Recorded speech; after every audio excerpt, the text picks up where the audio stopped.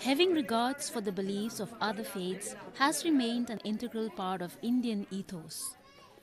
But this religious unity takes a new high when two individuals of different faiths enter into a sacred relationship like marriage.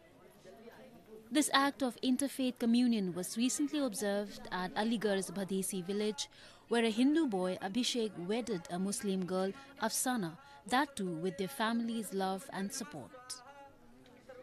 Moreover, their wedding was organized by a local temple committee where, along with them, two more couples tied the nuptial knot. A local MLA too attended the wedding of the couples to give his blessings and witness this beautiful act of religious harmony.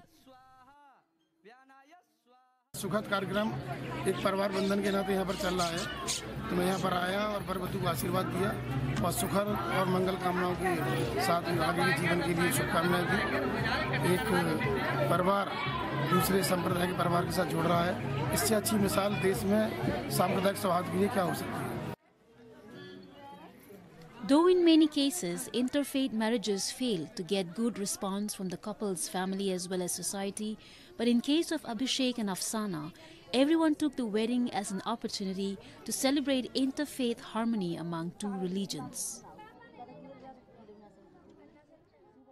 दोनों की रजामंदी से कर रहे हैं, दोनों लड़के लड़के पसंद करते हैं एक दूसरे को, इसलिए उनकी शादी कर रहे हैं। कोई किसी चीज़ का हम लोगों को ऐतराज नहीं है। Such stories of love and harmony could be heard from all nooks and corners of the country. They not only embolden the spirit of secularism, but also tie each other in a bond of love and friendship.